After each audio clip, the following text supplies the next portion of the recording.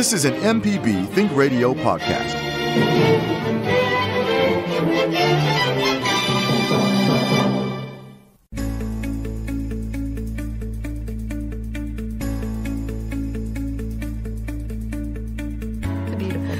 This is Dr. Allie Brown. Good morning. This is Southern Remedy for Women on MPB Think Radio. This is the show that is completely and totally not really, about addressing issues of health and wellness from a woman's perspective. Except today we're talking about something, which we often do, that affects men and women. In fact, slightly more common in men, but, very common actually in both, relatively speaking. It's colorectal cancer. You hear someone talking to the Lord over there. That's my co-host, Dr. Michelle Owens. We have several conversations throughout the course of the day. Thank you very much. Absolutely. We're pretty darn close. And we are here on this lovely Friday in the MPB studios in Jackson, Mississippi. It's a beautiful day. Beautiful day. A great day to think about spring and renewal and all the things to do for our bodies, including understand where we are in our journey with colorectal cancer screening and awareness. This is Colorectal Cancer Awareness Month. It's the end of the month. Just for a few more days. That's right, but we're not going to miss out on it. Squeeze in that awareness for you, though. And squeeze it out. There you go. So welcome to the show. Dr. Owens, it's so nice to see you. It's been good a couple weeks. I know. It's been a lot going on, man. We had spring break and then, just trying to kind of bounce back from that. And yeah, it's good to see you, though. Yeah, great to see you. You fare well in these storms? What about these storms? Oh, my gosh. I just, this time of year is just kind of becoming increasingly more treacherous. It's either like freezing or, when you do get when you do get a little bit of a break with some good weather, then the price that you have to pay for it, are a few tornadoes here and there. It's over in your neck of the woods. It kind of got pretty bad too. It got bad down in South Louisiana. And it's kind of south for tornadoes, but indeed, it happened. East New Orleans, poor New Orleans, poor Ninth Ward. Oh my gosh! So East New Orleans was hit by a tornado, and then there were some down in South Mississippi. I know we have a really strong base down on the Gulf Coast, and so we know that some of the folks down there had some pretty severe weather. We had a few sirens and whatnot up around this part of town, but we were watching the storms, right? We were watching the coverage, and they showed this blob where a tornado was, and it was on top of my house. And we were looking outside. My husband had come home early from work that day because of the storms. We'd kept the kids home. I work from home. And, we did that thing that people do when you go just walk outside because you're like, gosh, it's not even windy. What's going on? We were those dumb people. And then you heard the train. No, we never heard the train, and we had some strong winds, but not at that time. But I'll tell you, lots of trees snapped in half by my house, and according to the radar, we had a hurricane. I'm so from South Louisiana. I know. We had a tornado close to our house. Wow. We live over in that Renaissance area. So. Yeah. Scary, but glad to be here today on a beautiful day. Indeed. After those storms, often we do have this beautiful weather, and here it is. Yeah, and now we get to talk about colorectal cancer, cancer prevention.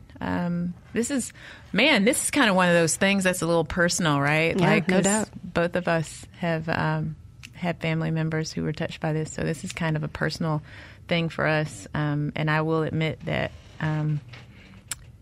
there were things that I knew, but I definitely increased my level of awareness once I had a family member who was diagnosed. And but I think while it's personal, it's also, I think there's a lot of positivity from that, because in both of our instances, we were fortunate enough to have had family members who had early enough detection that they subsequently had a cure. Yeah, absolutely. Yeah, so that part is good. So hopefully what you guys take from this today is just some good information that, will help you to kind of make sure that you at least A, know your risks, and B, know what recommendations are for screening as it pertains to you and also for your family members, so that you can potentially help or, suggest or make sure that everybody's getting screened appropriately. Because as Dr. Brown mentioned at the outset, this is one of those things that, if it's caught early enough, this is one of the cancers that you can get a cure from. And just like most other cancers, if it's caught too late, then the options are really limited, and the likelihood for for cure diminishes significantly. So our phone lines are open. Our good friend Liz Gill is sitting over there waiting to take your calls. The number is 1-877-MPB-RING. That's 1-877-672-7464. And so we'll take any questions or comments, but we're also specifically talking about colon cancer awareness. If you have a story that you would like to share, if you are a person who's a survivor, if you have a unique experience that you would like to help the public by sharing with them, please feel free to do so, because we are here and would love to hear from you. Absolutely. So we need to start thinking about what are some signs and symptoms of colon cancer. Now, the issue is you would hopefully catch it prior to any signs and symptoms showing up, but colorectal cancer does occur sometimes in younger folks. The recommended screening starting age at this point is 45 years of age, unless you have some associated risk factors, which we'll talk about as well. But the signs and symptoms that are things like, of course, blood in the stool, okay? And sometimes blood, depending on where it's coming from in the GI tract, it isn't necessarily bright red and looking like maybe the blood you think of when you think of blood. Absolutely. It can be dark, kind of a brownish or a black even, just depending on where the blood is originating from. So getting a good look at what comes out, it's important. It is. Looking at the paper. Yeah. And sometimes, and I think another important part, and we'll get to this hopefully in screening, is just that, somebody's got to look where the sun don't shine. Yeah. It's hard to look there for yourself. Yeah, that's kind of hard. You know a lot about that. You spend a lot of time where the sun don't shine. That's true, but we don't use. And she's a gynecologist, for those of you that don't know. Yeah, indeed. She's an OBGYN. But the other thing is that, so primary care physicians, though, are good at kind of being able to do assessments. And so, yes, even a OBGYN or a gynecologist could definitely do an assessment if you happen to have problems or if you noted blood in your stools. And quite honestly, all of those kinds of doctors should be asking you at some point in time, at least once a year, about whether or not you're experiencing any of those symptoms. So if you happen to be a person who's noted some blood in your stool, and then there are some people who have noticed, like, say, for example, they'll notice blood on the tissue, but they may not necessarily know where that blood's coming from. That's fine. Just even saying that is helpful, because then that can help your particular clinician determine what, if any, additional examinations or studies might be right for you. Something else to look for would be a change in bowel habit. So if you are a fairly regular person, as we say, and then you have a change... As opposed to being irregular person? That's right. If you know, you know. But if you start having diarrhea, let's say, and it lasts more than a couple of weeks, or, alternating with constipation and things like that, if it's not normal for you and it's lasting more than you would like for it to last, that's another reason to go have something checked out, because anything that alters the physical structure of your colon can alter the way that your stools form or don't form. Indeed. So blood, change in habits, whether it's constipation or diarrhea, although constipation can happen for a lot of different reasons. So can diarrhea. Indeed. But those are still things that you need to kind of pay attention to. A lot of excessive bloating or a feeling of abdominal fullness is another one that's very nonspecific. I know Dr. Owens, when I say those things, she thinks of ovarian cancer. But it's those things aren't normal for any protracted amount of time. Everyone every now and then feels sort of bloated and things like that. But if you're noticing that it's lasting a long time and really you don't know really why it's happening, that those are all good reasons to get checked out. Absolutely.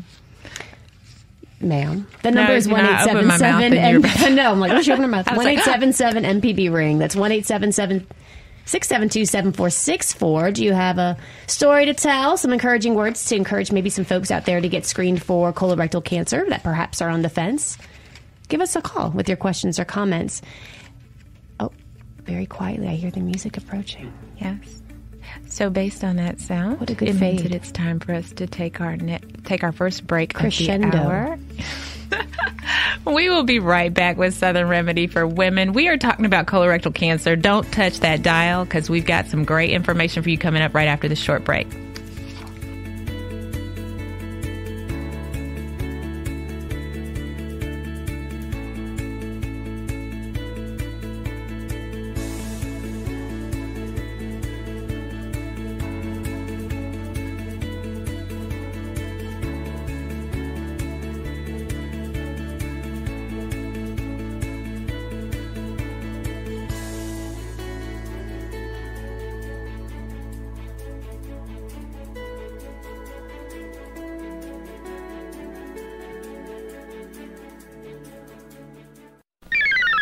This is an MPB Think Radio podcast.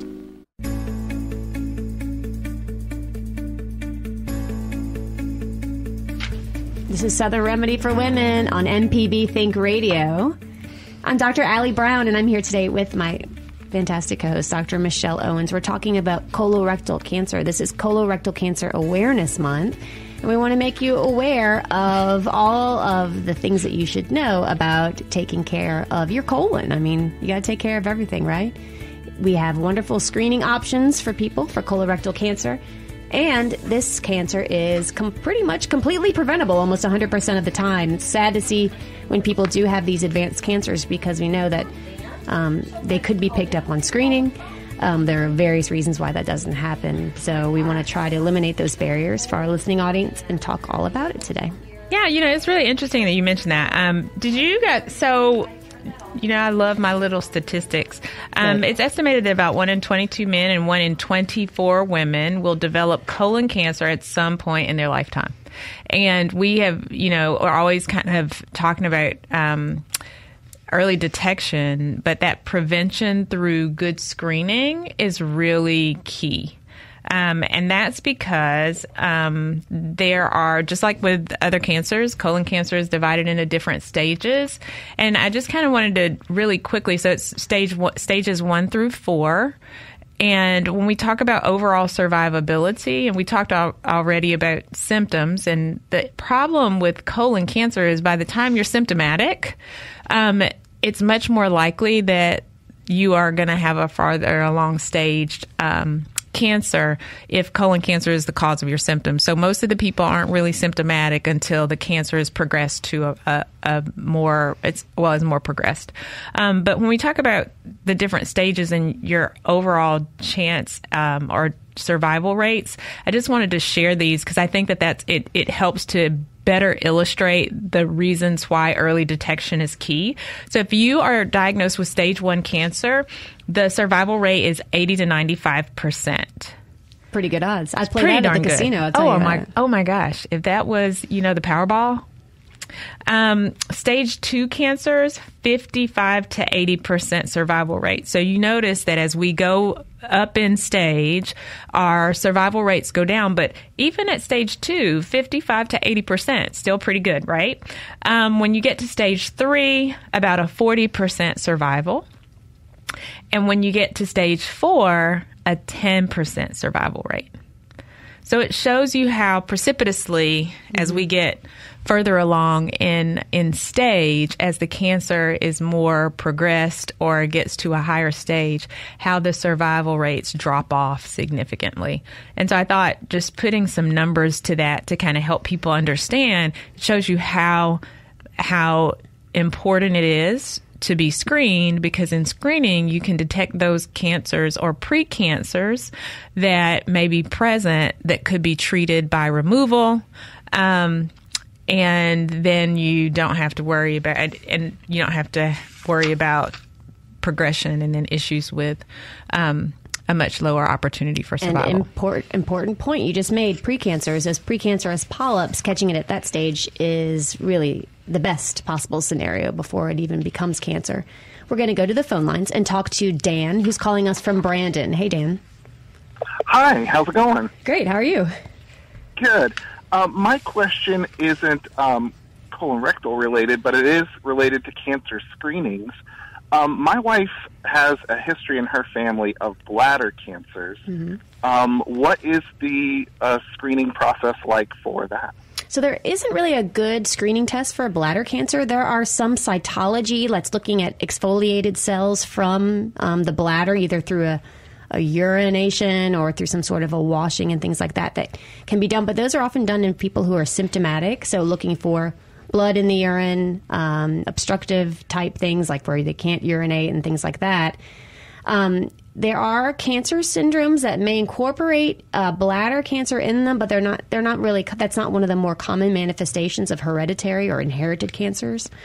So really looking for any sort of blood in the urine. And if a person has just a history of chronic irritation in the bladder, whether that's chronic urinary tract infections, or if some people have to have a chronic indwelling catheter, things like that. Travel to certain parts of the world where certain parasites are endemic that can cause bladder irritation and cancer, like Egypt, but that can be a case for some.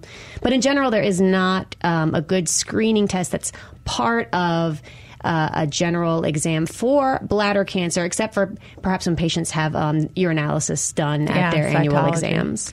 Yeah, and that's interesting that you say that, because bladder cancer is not really a common cancer. And we talked a lot about different things that are risk factors for people who have a strong family history or something like that. One of the biggest contributors to bladder cancer is smoking. And so just encouraging those people, if they already know that they have an increased risk, or if there's a high incidence of bladder cancer among other family members or relatives, then I would definitely also encourage that person to make sure that they're staying away from cigarettes as well, because that also is something that's known to be a major risk factor for bladder cancer development. But cytology is pretty much the most common thing, if any, that is used for screening. And awesome, thank you. Great. I know a lot of people who have been saved by identifying their cancers early, so it's an important subject. And thanks for going over it. Thank you. And just make sure when your wife sees her doctor for her annual exam that she gives a good history of her family history of bladder cancer, and then she can be counseled by her doctor further. Okay, awesome. Thank you. Thank you. Staying on the phone lines, we'll talk to Joel, who's calling us from Mobile. Hey, Joel. Yes, hello. You're talking about cancer, and this is something that I've been thinking about. I don't have cancer, but my brother died of cancer because of using the weed killer with glyphosate.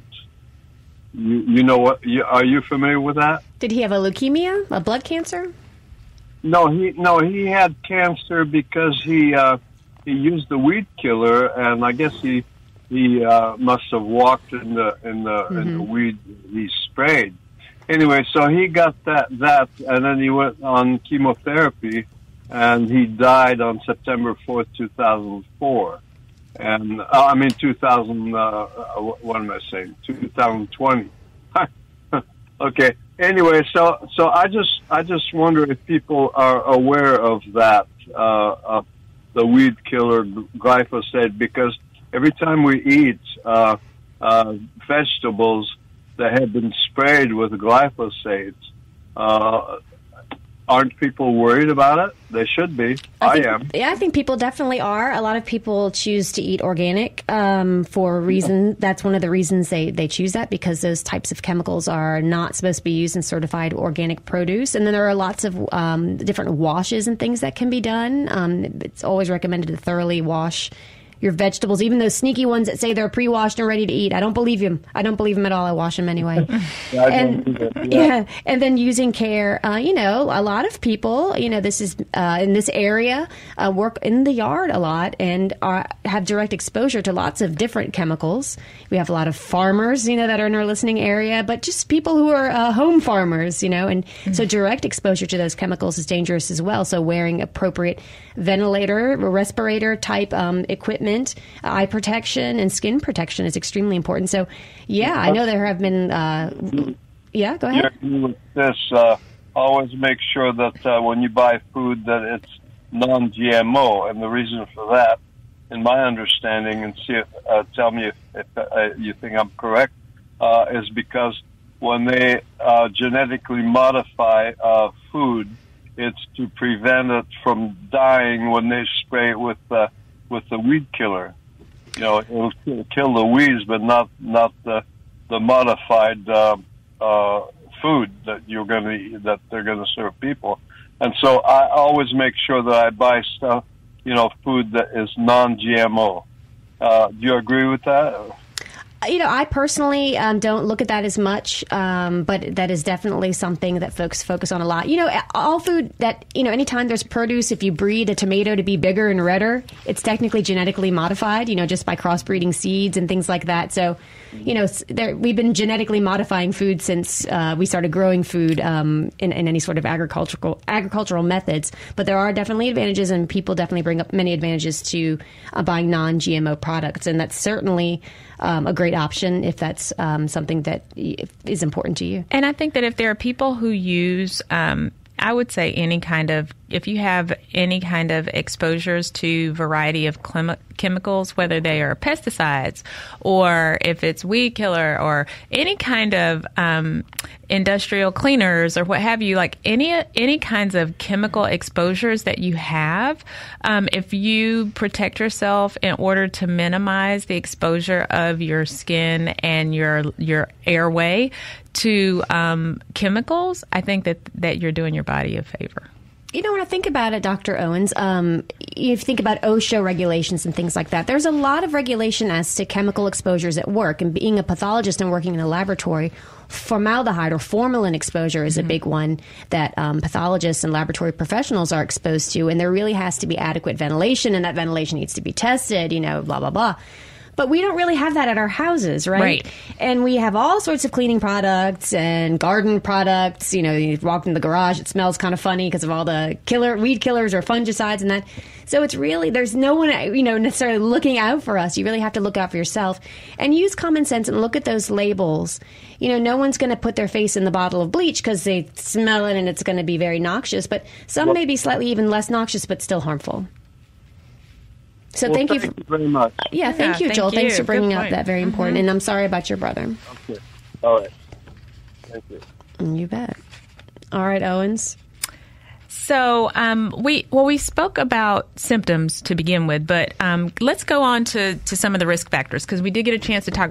You've learned about even a risk factor for bladder cancer today, but we're going to talk also about some risk factors for colorectal cancer. And so there are some that we call modifiable, or things that you have some control over, and then there are some that you may not have control over.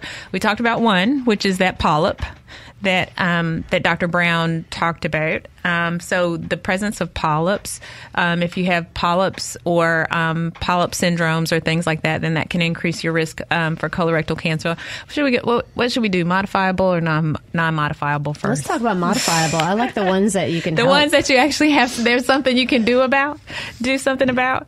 Okay, so I'll go first. How about obesity? Modify it. That's a risk. It is a risk, though. So if you are a person who is overweight to the point that your BMI is 30 kilograms per meter squared or higher, then you are definitely at risk. So obesity is a risk.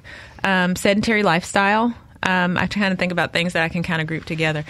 So sedentary lifestyle also increases your risk for colorectal cancer. High fat, low fiber diet, right? That kind of, you can put that together too, because having a high fat diet could lead to obesity. Well, one of the questions that I had is, because think about it, these fad diets that people are on, where you can consume these large amounts of fat. Right. I wonder if that's going to ultimately make a change or somehow increase, colon cancer rates or whatever down the road if we continue to kind of do those things. Because I feel like when we start these diets, you don't have the long-term data on those kinds of things, the implications of that. Any extreme diet, can have anything can have unintended consequences, right? But I do worry about these extreme diets, the ones with extremely high fat content for colon cancer risk, for gallbladder disease, because you can definitely get gallstones from having a very fatty diet. For certain people, people have different lipid profiles and different susceptibilities to elevated lipids. For some people with those diets, their cholesterol goes down. But for some people, it does increase. And so there are a lot of consequences to any sort. That's why really moderation is what's encouraged. And a diet that's higher in fiber and lower in fats is really what's healthy for your colon. Well, and also the way that you prepare your food can also potentially increase your risk too. So cooking food, well, not foods per se, but specifically meats at really high temperatures. So if you're frying, broiling, or grilling can also char broiled. Yeah, it's good though. I know, it is so good. Yeah, but maybe don't go to the barbecue every week. Not every week, but sometimes. There's a correlation of low vitamin D levels too, and colorectal cancer, which was one that I thought was pretty interesting. Yeah, I know. Go outside, get you some sun. Get you some sun. Also, when people have high intake of not just red meats, but red meats or processed foods, another one. And alcohol. Yep, and alcohol and cigarette use are also things that are modifiable, right? Things that we have the ability to control, and through controlling our consumption or through abstinence, we can make a significant impact on our overall risk. So those are things. There are definitely, so we were talking about those modifiable risk factors, but then there are also some things that you don't, unfortunately, have the ability to change. Oh, I see that first one on your list. I suffer from that. Getting older. It's better than the alternative, right? That's Indeed, one of my dad's jokes. He used to say it beats the alternative. He also used to say about having had a colon resection that he now had a semicolon. Just thought I'd give a little colon humor there. That was funny age. For all of my English nerds out there. That one was just for us. So yeah, being older, definitely a personal history of polyps or cancer. That's right. So if you've had a colonoscopy in the past and you yourself, it's a personal history, had polyps on that screening, you are right then and there. You bought yourself an elevated risk for developing colon cancer, and you're really encouraged to stay on your screening schedule, looking for future polyps or masses. Absolutely. People who have inflammatory bowel disease. And so those folks who are the ulcerative colitis people, if you have Crohn's disease is the other, then all of those, and that's not the same, guys, as irritable bowel. We're talking about inflammatory bowel disease. And if you have irritable bowel, that is not considered a risk factor, or does not increase your risk for colorectal cancer. So that's just something to remember, because they sound kind of similar, and with folks who have irritable bowel, you can vacillate between issue with bowel habits, right? And so going back and forth between constipation or diarrhea, or having chronic constipation or what have you. So just know that if you have IBS, that is separate and distinct. Irritable bowel syndrome. Yeah, from irritable bowel syndrome. Folks with irritable bowel syndrome who have this alternating diarrhea and constipation, just unstable, often unpleasant bowel habits, those that can mask the symptoms of potential colon cancer. Yeah. So it's really important to get checked out and to make sure that you get screened as well. Absolutely. Even though the risk is not necessarily higher because of the disease itself. And family history, of course, is something that increases your risk. As a matter of fact, if you have a family history, sometimes that means that you are lucky enough to get chosen for earlier screening. So that's a great point, Dr. Owens. So the screening age recommendation is currently 45 years of age. So once you turn 45, it's time for you to start getting screened for colorectal cancer. That being said, if you have a first-degree relative, which is often a parent, maybe a sibling, who had colon cancer before the age of 45, the recommendation is that you're screened at least 10 years prior to the age of when that person developed colon cancer. So if they were, 46, then you start getting screened at 36. It's really important to mention this to your physician, because you may have other risk factors that may warrant screening even maybe earlier. So just know that if you have a history of a first-degree relative who had colon cancer at or before the age of 55, make sure that you mention that history to your doctor so they can get you on appropriate screening protocol. Yeah, and I think that's another good point, that as you were saying that, it made me think that sometimes when we are evaluating patients in the office, we may say, do any illnesses run in your family, or for family history, right? Like that might be the question that is posed. or what illnesses run in your family. Well, some people might feel like just because one person has it, or they may say, how's the health of your mother or your father? So specifically asking about individuals. If a person has a history, I would submit to you that any history of cancer of any kind should be included in that list. Okay, so if somebody asks you something similar, inquiring about your family history, even if that person is has been cured, say for example they are either in remission or have had a cure of their cancer, then please make sure that you consider that and include that information in your family history information to your clinician. Really important. It counts. It totally counts. The number is 1-877-MPB-RING. That's 1-877-672-7464. We are talking about colorectal cancer. We've been talking about risk factors. We're starting to talk now about screening. We have lots of different options for screening that have come about in more recent years. And so we're going to talk about what are the pros and cons of each one, when are they recommended. And we're going to talk about that thing that everybody wants to talk about, but nobody really wants to talk about. I'll talk about it. The colonoscopy. It's a good nap. Yeah. Go and schedule it. And that prep, getting ready. You'll feel thinner than ever. So we're prepping you now for the next segment. Oh, my goodness. This is Southern Remedy for Women. It will be less painful. On MPB Think Radio.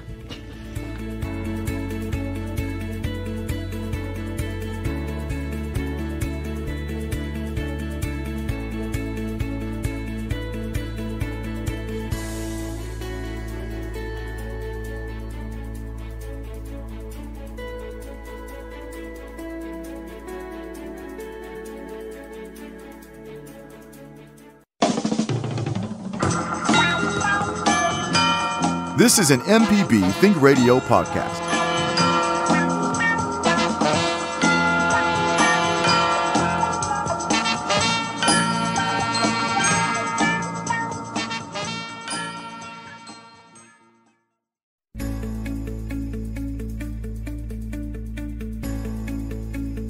Thanks for joining us. You are listening to Southern Remedy for Women, where we address issues of health and wellness from a woman's perspective. And today's issue is colon cancer awareness. I am here in the studio with my lovely co-host and bestie, Dr. Allie Brown. She's a pathologist. I'm an OBGYN, a maternal fetal medicine specialist. And together, we are the dynamic duo of Southern Remedy for Women. I feel like we need a cape or something. We need like capes or masks. I'm wearing a cape right now. Capes or masks. You guys don't even know. I'm tired of masks, but the cape will do. Oh, goodness. Oh, I meant like a costume mask, not like a mask mask. I know what you meant. So we were talking about colon cancer awareness, and man, did our phone lines light up. We have got some callers on the line, and so before we get to chatting it up, we're going to hear directly from you guys. We're going to go to the phone lines first and hear from Mark, who's calling us from Tupelo. Good morning, Mark. Good morning, Docs. How are y'all doing? We are doing great this fine day. How about yourself? I'm good. I just got off work 40 minutes ago for the weekend, so I'm happy. Oh, congrats. Oh, happy weekend. What's your question, right, Mr. Mark? Here's the thing. I know for a fact I lost a uncle. He was at 48 years old when he died of colon cancer, but around his 42nd birthday, he was already stage 2 of colon cancer. And he made it through chemo, but still passed away at age 48.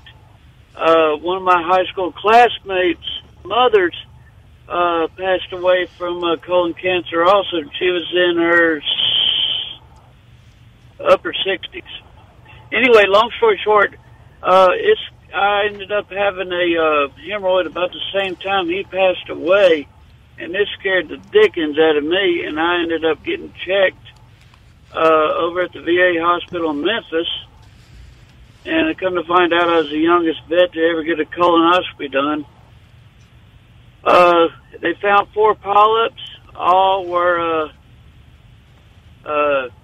non-positive for colon cancer. That's great. You got those. But is there early? anything?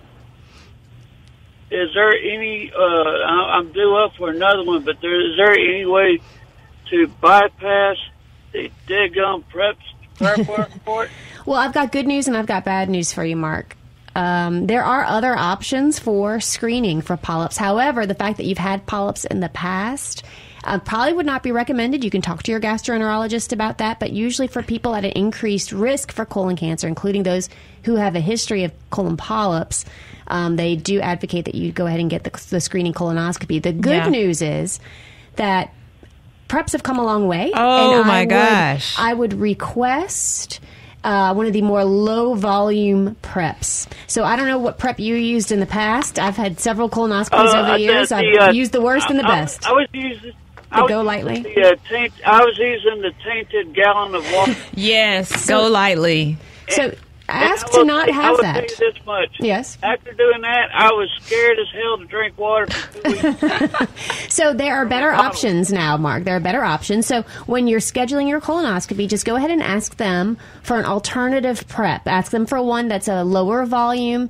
There are some where you take a certain kind of medication, then you drink just water. You know, you don't have to drink all that Go Lightly or whatever brand was being used. It's that big osmotic, diarrhea where you kind of put this high hypertonic solution in your bowel and it draws all the water in. But there are ways to do that in a more gentle and palatable way. So, Mark, go ahead and schedule that colonoscopy and do inquire about alternatives for preps. There's also a prep called... One more partial question for you. Just a partial one now, okay? Yeah, my mother has Crohn's disease. Should I be concerned also about the colon cancer also? So Crohn's disease does tend to run in families. It's associated with a certain antigen type that people have on their blood cells, and so there is an increased risk of you developing Crohn's disease. Doesn't mean that you will. And then if you have Crohn's disease, that is an increased risk. But if you don't have the disease, but your relative has it, then that does not increase your risk per se. But your history of polyps does put you at a higher risk. So go ahead and she's also going to tell you about this newfangled prep. That's right. She's outside of the low volume one, but you were going to mention that other one. Oh, there's another prep. It goes by different names. I know one of the names is Hygia Care. It essentially goes from the reverse side, so it's almost like a colonic. It's almost not like a colonic, but it's similar to one. Kind of like an enema irrigation kind of That's thing. right. If So you could imagine, you sit in this contraption and they flush it out from the bottom. So if you're really averse to drinking that stuff, you can find something in your area, someone who offers that service as well. Okay, I'll definitely check on that. Like I said, I'm due up for another colonoscopy. All right, yeah, Mark, make sure you do it. I don't want to do that tainted water. Okay, Mark. Well, you go on and get it done, Mark. We're lowering the barriers and the reasons that people would say no to do such a thing. Staying on the phone lines, what do you know? We've got another Mark who's calling us from Starkville. Hey, Mark. How are y'all today? Doing great. I just wanted to, add to that. I'm 36 years old, and my older brother got diagnosed with stage 4 when he was 32 and passed away shortly after, about 6 months later. What a tragedy. I'm sorry about that. Yeah, thank you. And his was an interesting case. He had a symptom, with a lot of blood in the stool. He went to a general practitioner, and based off his age, they told him it was something else and not to worry about it, and that the colonoscopy wasn't necessary. So nothing happened. And then like a year later, it happened again, and then he went in and got a colonoscopy in stage 4 at that stage. But a couple questions I had. One, just going back to what the previous Mark said. The Go Lightly is terrible. I've done 2 of them. So I get screened every 5 years, and yes, it's brutal. But if anyone's listening and you have to do it your first time, do not choose the gallon jug. Absolutely. The gallon jug of Go Lightly is miserable. They have, like you said, they have much more options now. Sometimes insurance covers them differently, I found, but it's actually just worth it to do the smaller dose. But I did have a question, because I've had 2 now, and luckily everything's been fine. My older brother gets one. We go every 5 years now. But has there been, y'all may have said this earlier in the show, I just tuned in late, have we seen an increase in the U.S. of colon cancer cases in younger populations? Because not just my brother, I had a guy I went to high school with who died about 6 months before my brother was diagnosed. He was my age of colon cancer. So what are the national trends looking like on this particular disease? I know when you look at the state of Mississippi, the incidence is increasing. I don't know about specifically in which age range. I would imagine it's probably for all age ranges. Oh, Dr. Owens, you have some information on that? No, you can go ahead and finish your thought, and Okay. then I'll go ahead and throw that out there. But yeah, I think it's not uncommon now kind of to know someone who is diagnosed at a lower stage. I do want to touch on just with your brother with the bleeding. I would just say to everyone out there, if you have unexplained lower GI bleeding or really unexplained bleeding from anywhere in your body, really don't, it needs to be investigated thoroughly. So you don't just sort of say, oh, you get one giant bleed for free. I would demand, you can always go see a second opinion. And I know it's too late for your brother and I'm sorry for that. But if we can bring this awareness to anyone in the listening area, if you've had a similar situation, regardless of how old you are, because really we see cancers of all types in all different ages, unfortunately. Just go ahead and, you don't have to stay with one doctor. You can seek a second opinion and really get things investigated. So I'm really glad that you brought up that story, and hopefully we can bring something positive from this tragedy that your family has had to suffer. And I will tell you this, Mark, just following up on what Dr. Brown said. So even though age is increasing age is a risk factor, there is still kind of a baseline population rate. And so in the 30 to 34 year age group, the rate is about 5.7 per 100,000. So it still happens. It just doesn't happen. When you look at those who are 70, it's 153 per 100,000. So you see it's a significant difference between that 30-year mark and the 70-year mark. When we look at those from 35 to 39, that number doubles. Okay, so 30 to 34, 5.7, 35 to 39, 10.5 per 100,000.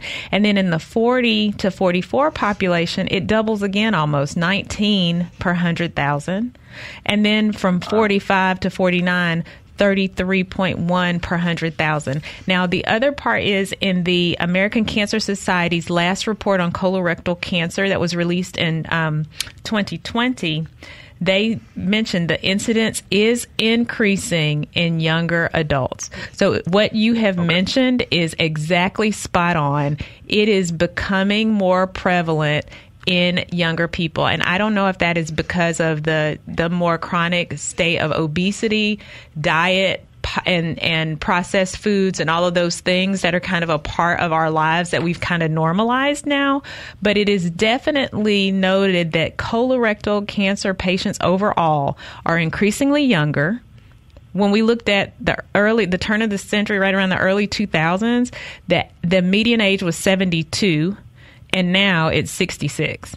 So we're seeing, the middle is shifting down, which lets us know that more and more younger people are being impacted. And you might remember the screening age used to be recommended at 50. So they have dropped the age for recommended screening for colonoscopy to 45, as we said before. So within the past 10 years or so. So I think that the United States Preventive Task Force is responding to that increased risk.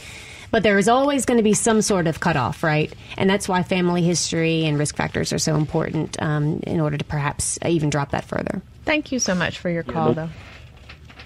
No, that was great. One quick thing, since Dr. Brown brought up the point about even if you have that symptom, please go get screened. His case was really crazy because he had it the one time. They told him it was probably just a one-time thing, and it honestly didn't happen again for almost a year, which was really confusing. Just to add that to the fact that just go get checked. Yeah, and insist on a colonoscopy, which is what we should have done, of course. But anyway, thank you all for listening and for the information. No, absolutely. Thank you so much for your call and for sharing your story. All right, we are going to stay on the phone lines and hear from Mikey, who's calling us from Mobile. Hey, Mikey. Good morning. Hey, the third Mike. Hey. And I've got to say, I don't have capes for you all, but I do have a fanfare, okay? It's going to be quick. Thanks. I don't know if we should charge or what, but so what's your question this morning? Yeah, charge whatever you can get, okay? My question is something that you're probably going to hate. That's one reason I needed to throw in a fanfare, because I don't know that anybody can answer this. And this relates back to things you were discussing as far as diet earlier. Everything from, growing your own, which is next door, like maybe on a small plot like I have, to your neighbors who do use a lot of chemicals and things, to picking up things in the grocery store. My question is, when you wash things, the water-soluble vitamins wash out, don't they? So what you gonna do? You know, I mean, I do spray a little. I have a spray bottle of vinegar solution that I spray sometimes on things that I get from the grocery store. Now, the stuff that I grow, of course, I just stand out in the garden and eat it. Oh, yeah, save time and energy, not even walking. Mikey, water is not going to wash away water-soluble vitamins. Are still going to be contained within the cells. So washing your vegetables isn't going to actually wash them out of the cells of the vegetable themselves.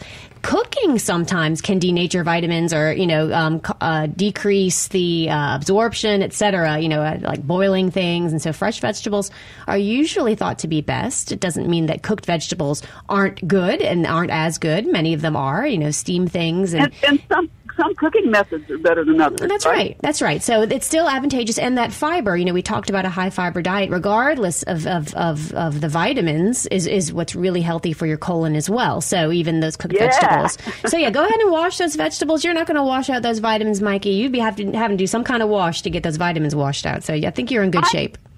I ain't going to wash them if I'm standing in the garden and they look really great. I'm sorry, okay? Yeah, just hold them up to the rain. There you go. And it's just rain. As long as you don't have a dog, you're all good. Just go with it. I got 2 dogs. Oh, boy, Mikey, you might want to wash them. They're right behind me. Take care. Oh, thanks, Mikey. Thanks for your call, and thanks for the fanfares. 2 fanfares. It was a 2 fanfare day. 2 fanfares. Usually I have 0. Today I had 2. See there? Just a brief mention, I know we're getting toward the end of the show, but there are some other options for patients who have just an average risk for the development of colon cancer. So none of the associated risk factors we talked about before. Of course, you should always talk about these options with your doctor. And that is doing various types of testing for blood in the stool that can be done at home. Kind of the old-timey one is the one that we do called a fecal occult blood test, where we react it with this chemical to see if there's blood in the stool. There's another one that looks at human hemoglobin. So if you've eaten a steak, you can have iron in your stool, or heme, which is what it's looking for with that occult blood test.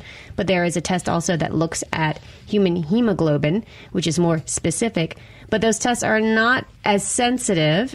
You can have false positives and false negatives. And if you do have a positive test from one of those tests, the next step is to have a colonoscopy, because there's no diagnostic side to that. There's no way to actually have a look inside and take a biopsy, et cetera. So it doesn't get you off the hook. And those should be done every year. There's another option that looks at certain tumor markers in stool.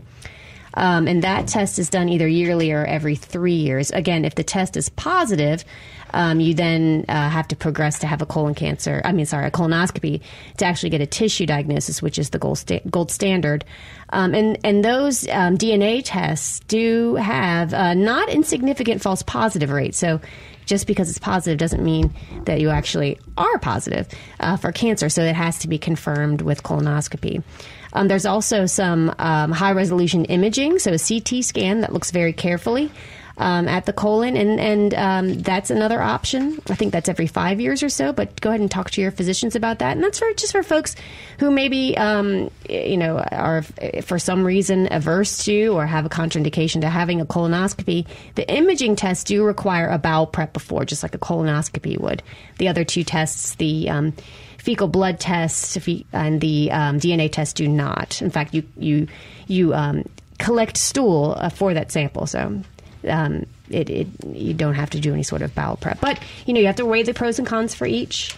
And as a pathologist, the tissue is always the gold standard to actually make that diagnosis. What would you say to the person who might have a history or whatever? I think, we've heard some people who have shared pretty tragic losses that their families have experienced, and have also subsequently seen the changes that's brought about in their own preventive health care. What would you say to the person who just might have seen a family member struggle and who might be afraid to find out? Yeah, well, what we say about all these cancers, right? It's not going to make it not be there just because you don't look. And you're really empowering yourself to get it diagnosed as early as you possibly can, because we saw those survival rates that Dr. Owens talked about earlier. So really, it's not about being scared. It's about empowering yourself. So all I can do is encourage positivity and encourage you to take a hold of your healthcare, schedule it. Just set a date. Say, I'm going to schedule it. I'm going to have it done in such and such a month. You set yourself a goal for it. Maybe call a friend who's also due. Do it together. Just whatever you can take to get yourself over that initial hump to get it done. Get it done, right, Jay White? Yeah, we got a fanfare again. That would be 3. Jay was throwing fists in the air and he was getting so excited. The trifecta. Right. Today's a triple fanfare day. Had me motivated. That's right. Go get your colonoscopy. If you're 45 years or older, go on. Today's Southern Remedy was engineered by Jay White. Our call screener was Liz Gill. For Dr. Michelle Owens, I am Dr. Allie Brown. Join us next week for another Southern Remedy for Women. NPR's Here and Now is next on MPB Think Radio. Y'all be safe, be kind.